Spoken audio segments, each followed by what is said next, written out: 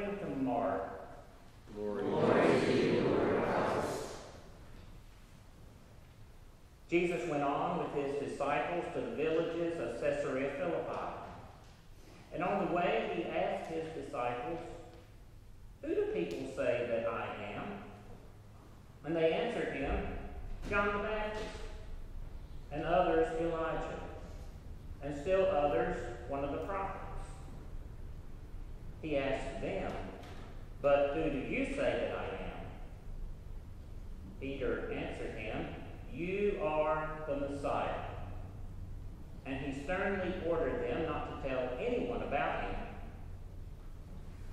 Then he began to teach them that the Son of Man must undergo great suffering and be rejected by the elders, the chief priests, the scribes, and be killed, and after 3 days rise again. He said all this quite openly. And Peter took him aside and began to rebuke him. But turning and looking at his disciples, he rebuked Peter and said, "Get behind me, Satan, for you are setting your mind not on divine things, but on human things." He called the crowd with his disciples and said to them, "If any want to become my followers, let them deny themselves and take up their cross and follow me. For those who want to save their life will lose it, and those who lose their life for my sake and for the sake of the gospel will save it. For what will it profit them to gain the whole world and forfeit their life? Indeed, what can they give in return for their life? Those who are ashamed of me and my words in this adulterous and sinful generation, of them the Son of Man will also be ashamed when he comes in the glory of his Father with the holy angels." The Gospel of the Lord. Praise to you, Lord Christ.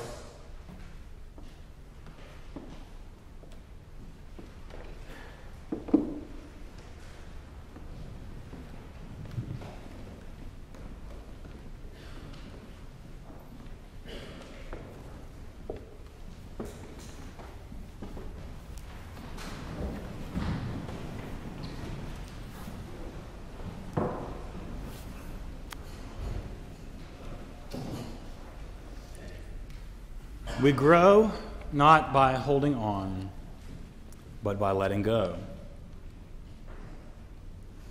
"Who do people say that I am?" Jesus asks his disciples. And they convey to him all the guesses that they've heard, that Jesus might be one of the prophets of old who has returned. There were expectations that Elijah, who you'll remember didn't die but was taken up to heaven by a whirlwind on a chariot of fire, would return, and his return would mark the imminent coming of the Messiah. And so perhaps the people think Jesus is this Elijah coming back to prepare the way for the Messiah. Or if he's not Elijah, maybe he's some prophet in the style of, say, John the Baptist. And Jesus turns to his disciples and says, "But who do you say that I am?" And Peter remarkably and bravely says, "You are the Messiah."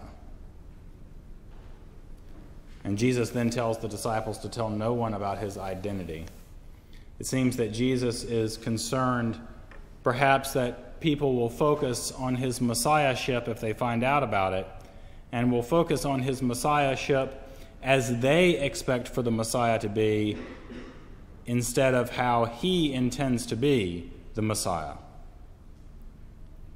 Jesus explains to his disciples that he'll soon undergo great suffering and be rejected by the very people he's come to help, and will be killed at their hands and rise again after 3 days. Well, this just doesn't jibe with the expectations for the Messiah. And the disciples even are challenged by this. And Peter steps up to speak once again and rebukes Jesus for having said that this would happen to him. This just doesn't fit. It just doesn't fit. And Jesus immediately recognizes that Peter and the others are putting their hopes and their expectations in front of God's plan. And he reacts quickly and strongly, saying to poor Peter, "Get behind me, Satan." This was the same Peter who had just said, "You're the Messiah." I mean, cut him some slack, Jesus. Perhaps then, in response to Peter's rebuke, Jesus calls together a crowd along with his disciples, and he tells them that if anyone truly wants to be his disciple, then he or she must take up their own cross and follow him. As it turns out, you see, our lives are not our own. They are a gift. We did nothing to merit our places on earth. We had no part in our own creation. And because being alive isn't something that we feel like we can take credit for or that we've earned in some way, perhaps then we might learn to hold that privilege a little more loosely than we think possible. Living and following in the way of our life giver isn't an opportunity for self-aggrandizement, but for serving as a source of light and life for another. And oftentimes the ways in which we do that involve our own sacrifice and pain. We aren't called to self-preservation, but to self-sacrifice. We grow not by holding on, but by letting go.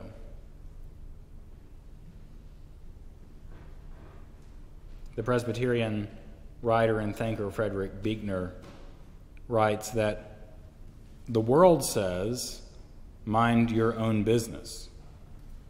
And Jesus says, "There is no such thing as your own business." The world says, "Follow the wisest course and be a success." And Jesus says, "Follow me and be crucified." The world says, "Drive carefully. The life you save may be your own." And Jesus says, "Whoever will save his life will lose it, and whoever loses his life for my sake will find it." The world says, "Law and order." And Jesus says, "Love." The world says, "Get." And Jesus says, "Give." In terms of the world's sanity, Jesus is crazy as a coot. And anybody who thinks he can follow him without being a little crazy too is laboring less under a cross than under a delusion. Jesus teaches that if anyone is to have any credibility when confessing him as the Messiah, then one cannot remain committed to one's own comfort, to avoiding the cross. Many times the world's plans come into conflict with God's plans, and the cross is that place of intersection. Our will moving in one direction intersects with God's moving in another. And to say the least, that intersection can most certainly for us be painful.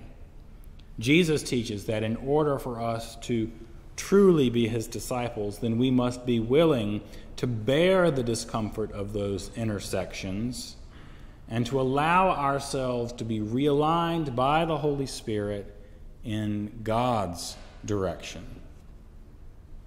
Cross-bearing is a lifelong process, and the crosses we bear change from time to time throughout our lives. At some intersections, our paths may not be as firmly opposed to God's, and so the work of realigning us may not be that painful. But at other times, we will be firmly set in a path that is different from God's, and the task of turning us in the right direction will be painful. Jesus willingly went to his death upon the cross in the most perfect example of what it means to align the world's will with God's. He took the world's hatred. He took the world's vitriol for the sake of the opportunity for God's love and grace to triumph. He gave himself up for the sake of the gift of life for us all. Being a disciple, then, means being willing to enter into those terribly uncomfortable crossings, those intersections between our will and God's, and to bear the pain of those places. Being a disciple means staying in those crossings until our will has been realigned with God's. And in those realigned moments, we show forth the love and life of God that dwells in us as a gift to be freely shared. We grow, you see, not by holding on, but by letting go. So may God's grace empower us to declare Jesus' messiahship, to enter and bear those cross-shaped intersections that lie ahead, and to give ourselves away for our own sake and for the sake of the world.